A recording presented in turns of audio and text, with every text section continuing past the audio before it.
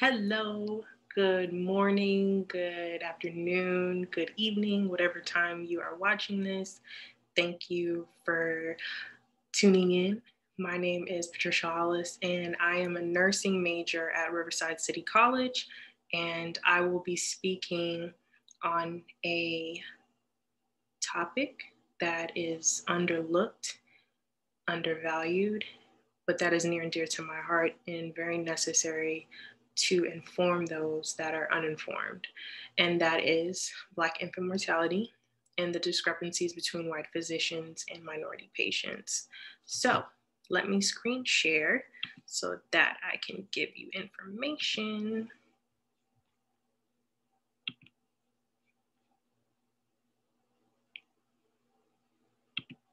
Okay. So Black infant mortality and the discrepancies between white physicians and minority patients. So what is infant mortality? Infant mortality is the death of an infant before his or her first birthday. The infant mortality rate is the number of infant deaths for every 1,000 live births. In 2018, the infant mortality rate in the United States was 5.7 deaths per 1,000 live births.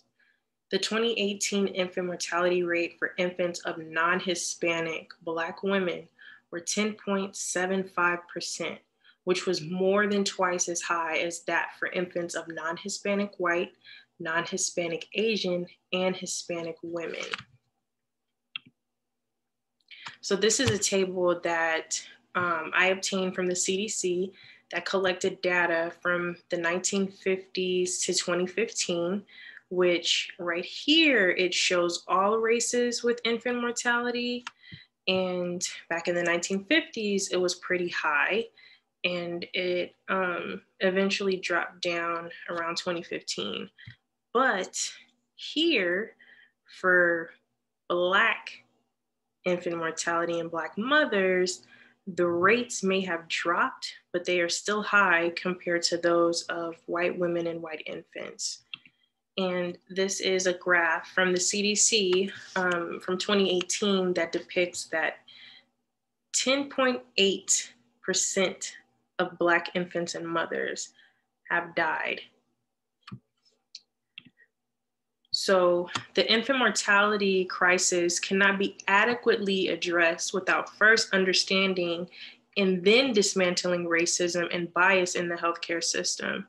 African Americans have endured hundreds of years of racism in this country.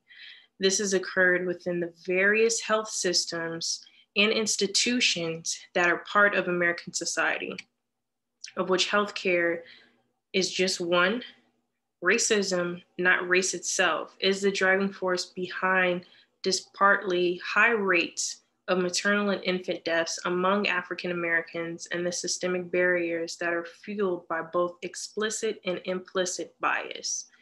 So understanding racial disparities for African Americans, the social detriments of health, including income level, education, and socioeconomic status are not protective factors as they are for white Americans when it comes to maternal and infant mortality. Social detriments of health are conditions that affect the health and quality of life of people in each environment, including where a person lives, earns, works, or plays.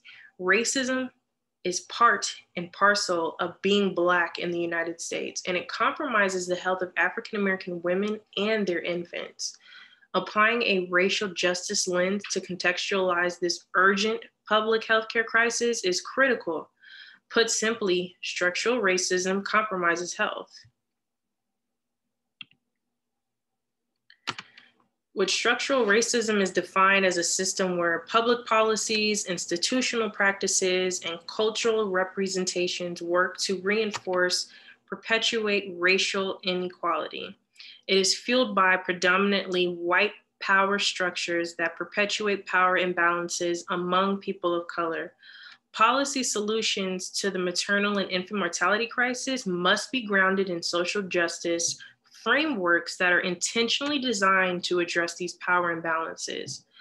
One such framework is reproductive justice, which is a human rights-based structured approach that addresses the intersecting systems of oppression that prevent marginalized women, primarily women of color, from achieving complete bodily autonomy and parenting with dignity. So reproductive justice recognizes that a woman's ability to determine her reproductive destiny is linked to conditions in her community, which include her access to healthcare, affordable housing, economic opportunity, and other factors. Policy solutions, therefore, must prioritize communities of color and their realities to fully address racial disparities in maternal and infant mortality, because this is how racism impacts maternal and infant care. Racism in healthcare can also manifest in other structural forms.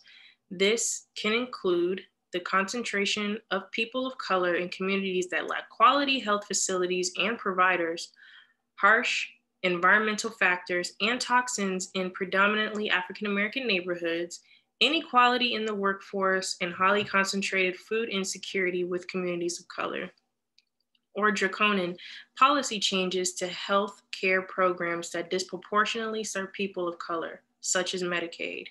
It should be noted that bias related to other social factors such as education level, income, sexual orientation, disability, and immigration status can also negatively affect patients' experiences in healthcare settings as well as their health outcomes. This is a mother who was holding her daughter in the housing projects in New Orleans in May of 2008.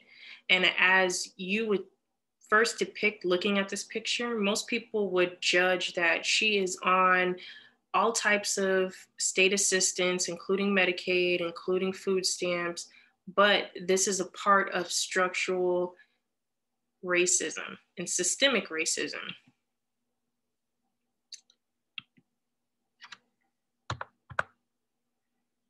The detrimental impact of racism on African-American women's mental health, emotional, and physical health throughout the lifespan is well documented. It can also have deleterious effects on the health of their infants and families. Health disparities across maternal and infant health conditions include maternal mental health, sudden infant death syndrome, which is known as SIDS, and sudden unexpected infant deaths, and cesarean section deliveries, known as C-sections, which shed a light on how structural racism and bias can impact health outcomes. Underinsurance and the lack of hospitals and facilities offering quality maternity and neonatal care in underserved communities are also key factors in these disparities. So racial disparities affects all women of color of all backgrounds, whether you have a high ranked degree or not. And for example, to the left is Dr. Shanice Wallace, who was a chief pediatric resident, 33 years old and pregnant with her first child. She was diagnosed with preeclampsia.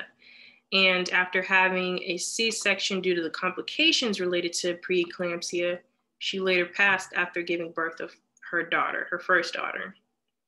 And to the right is Kira Johnson, an educated wife and mother of then two, had just recently underwent her second scheduled C-section and became ill and discolored, reported by her husband, who pleaded and begged to the nurses and doctors at Cedars-Sinai in California to take a look after his wife. So after 10 hours of her husband pleading for his wife, they finally sent Kira to have emergency surgery, which concluded she was suffering from internal bleeding, 3 liters of blood in her abdomen, which was caused by her C-section, and she later passed away.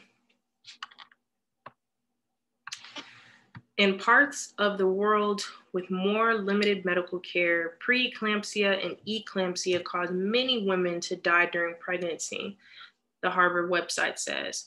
Fortunately, with appropriate prenatal care and monitoring, most women with preeclampsia and eclampsia and their babies survive just fine. Here we have Sha'asia Washington, who was a 26-year-old new mother who died due to complications from her C-section.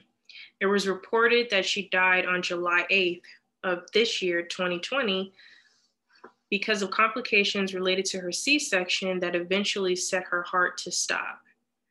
She was also reported to have had high blood pressure throughout her pregnancy. It is not tied to income. It's not tied to education. It's something about the lived experience of being African American. Dr. Neil Shah, an assistant professor at Harvard Medical School and an OBGYN at Beth Israel Deaconess Medical Center in Boston, told CBS in 2008. It should be noted that bias related to other social factors such as education level, income, sexual orientation, disability, and immigration status can also negatively affect a patient's experience in healthcare settings as well as their health outcomes. The impact of cesarean section. In the United States, C-sections deliveries are associated with higher rates of maternal mortality and severe maternal morbidity. In 2017, the C-section rate for Black women was at 36% compared to 30.9% for non-Hispanic white women.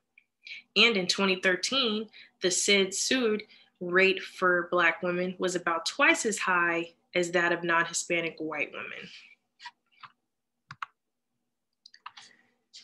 Here is a graph reported by the CDC, which shows as of 2017, Black women in the United States experience disproportionately high cesarean delivery rates, which is at 36%. Rates for cesarean delivery in Black women are increasingly higher than those that are of white or other minority descent. So the facts showcase that a new study published on the journal Proceedings of the National Academy of Sciences of the United States of America, known as PNAS, was conducted by analyzing births in the state of Florida between the years of 1992 to 2015, which had 1.8 million hospital births. The authors wrote, strikingly, these effects appear to manifest more strongly in more complicated cases when the hospitals deliver more Black newborns. The findings suggest that Black physicians outperform their white colleagues when caring for Black newborns. Given that Black women and other women of color often receive poor quality care and are victims of racial bias in traditional healthcare settings, it should be noted that they should expand their birth options.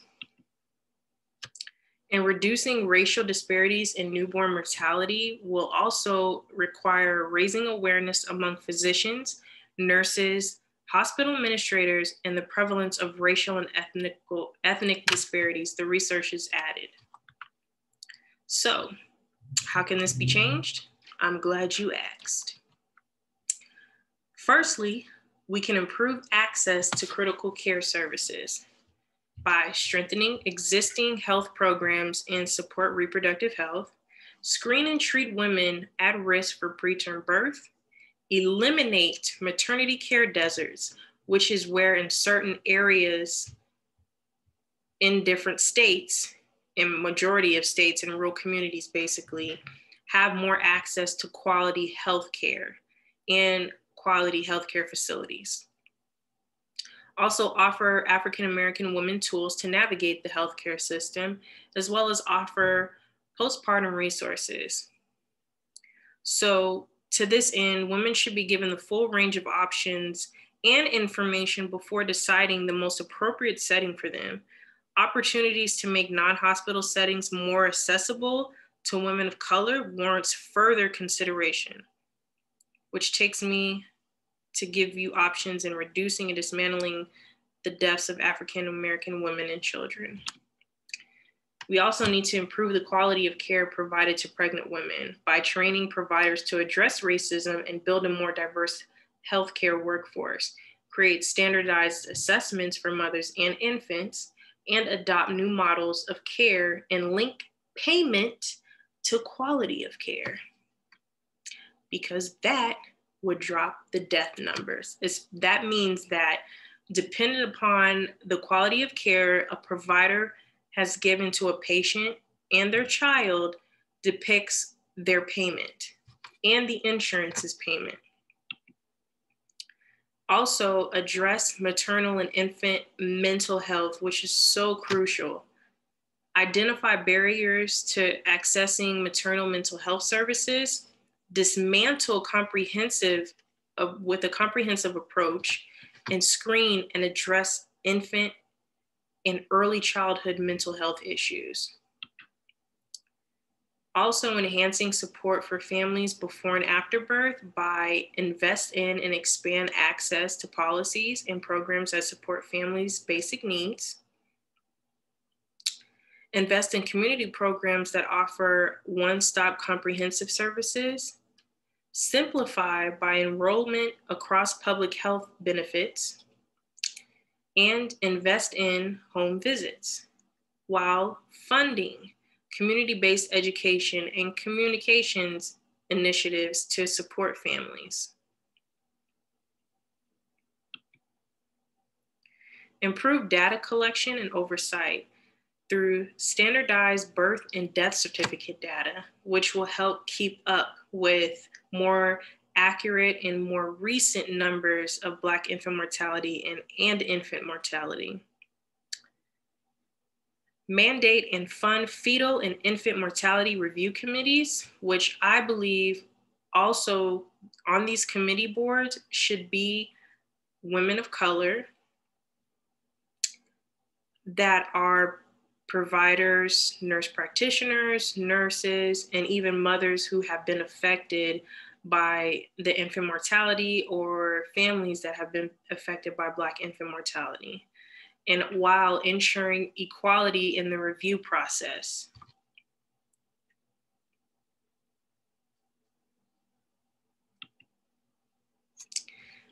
And a significant factor of this is increasing birth range options.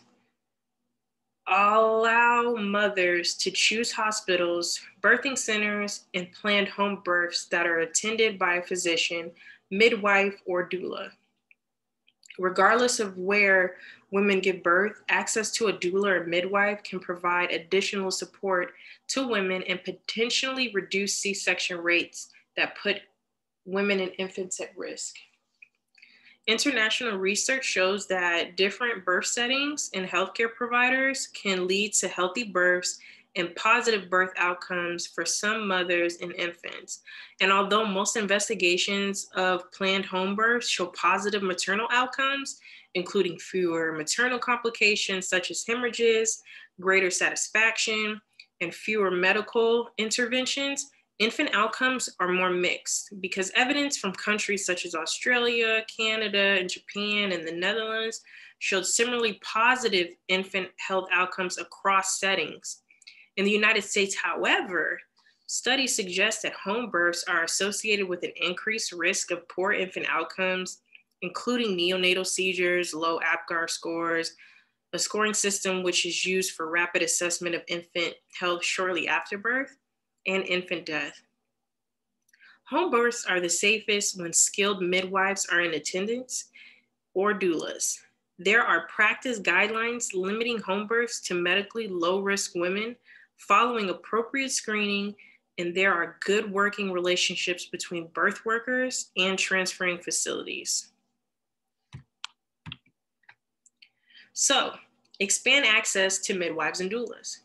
Midwifery and doulas are not covered by some insurances. Medicaid, for instance, does not cover the services of a doula in majority of states. Yet Minnesota and Oregon are the only states that cover doula services. Increasing access to doula services will help lower C-section rates, as does having a midwife, in the reduction of preterm birth and neonatal loss, and more positive outcomes for infants and mothers.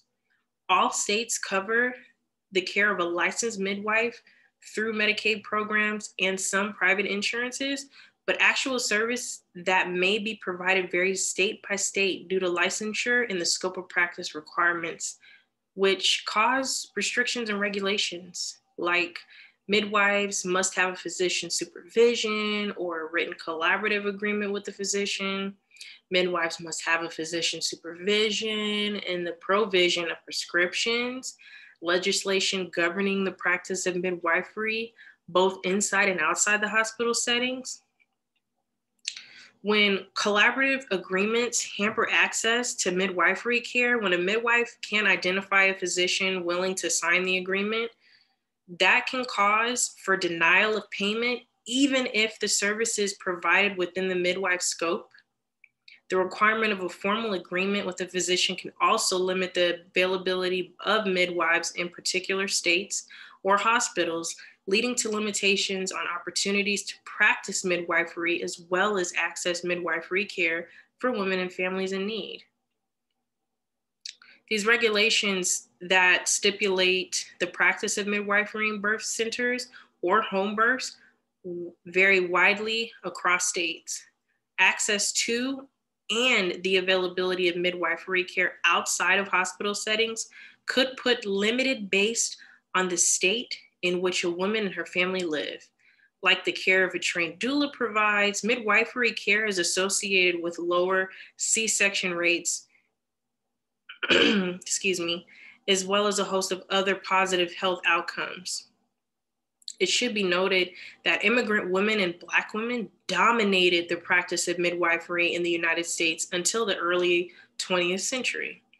The medicalization of practice, in addition to the onslaught of regulations, licensure requirements, and other stipulations, erected barriers to midwifery care and made it much harder and more costly for women of color to practice midwifery. So, healthy overuse of C-sections in the United States. A study through Medicaid showed mothers that were recipients of Medicaid who received prenatal education and childbirth support from trained doula services had lower odds of C-sections and preterm births compared to mothers who did not receive doula services. By lowering the risk of having a C-section, it is also lowering the risk such as surgical injury, which Kira Johnson in slide 9 experienced via C-section, infection, postpartum hemorrhage, blood clots, and increased risk during future pregnancies. In Louisiana, Mississippi, and Florida, they have the highest percentages of African American residents while also having the highest rates of C-sections of more than 38%.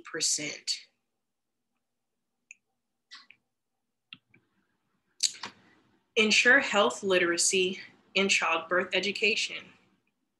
Women of color-led community-based organizations also play a key role in ensuring health literacy among pregnant and postpartum women of color. These education efforts are essential to help save lives by assisting mothers and families to attain a range of skills and competencies that help them seek and understand health information in order to make informed choices and reduce health risk. Advocacy services and support groups, such as one called Ancient Song Doula Services in New York, give women the tools that they need to exercise their rights while in the care of hospitals and other healthcare providers.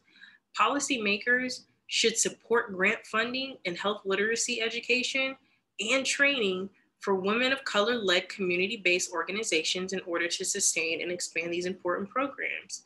Because these courses help women of color own their power, which translates to knowledge about their health and legal rights, as well as recognizing the signs and symptoms of pain or distress.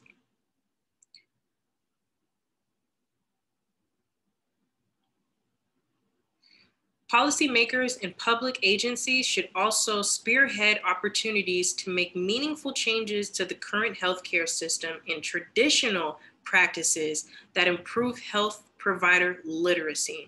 This includes developing policies, guidelines, and regulations that help practitioners to reduce persistent disparities and encourage them to seek out partnerships beyond traditional health and educational sectors to better engage and serve their patients and their clients.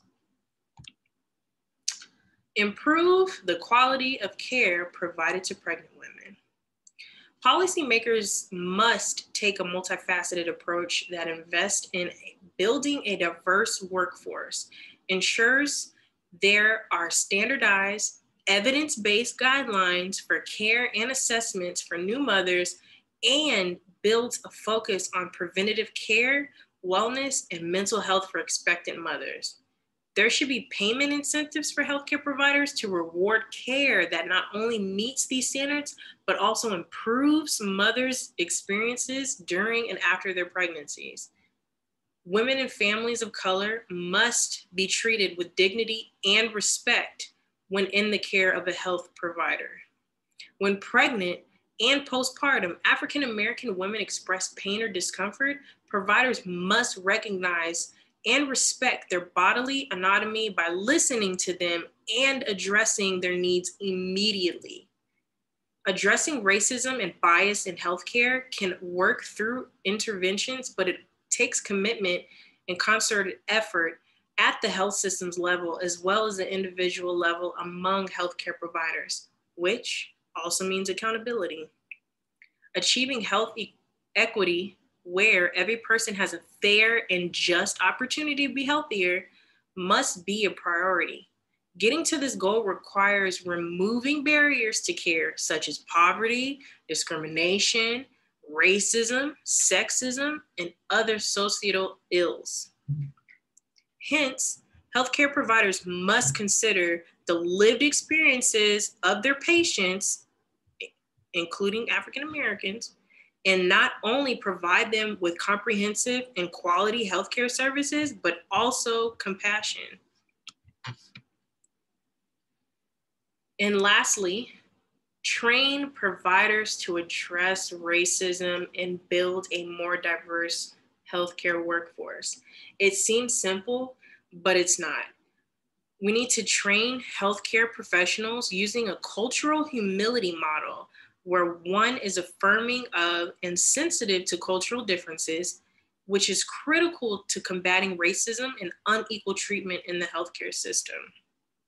Policymakers must provide funding and support meaningful training on cultural humility for all staff and personnel who interact with or engage with pregnant women and families of color, including those not part of the medical team, such as emergency room or urgent care support staff.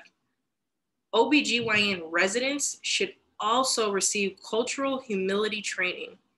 Critically, such training must be process-oriented, as opposed to a check-the-box model where superficial indicators or tasks are identified and healthcare providers mark them on a list to fulfill cultural competencies training as an end result. Of course, these trainings should be integrated with other training that ensures safety protocols and prioritize quality care for all women. And these are my sources. So I want to thank you for listening. I hope that this was informative, and please spread the word, educate other people, educate yourself more, because this is something that is going to take a collective effort to end and lower the rates. So I hope that you guys enjoyed, and thank you to Riverside City College for having me. Guys, have a good night.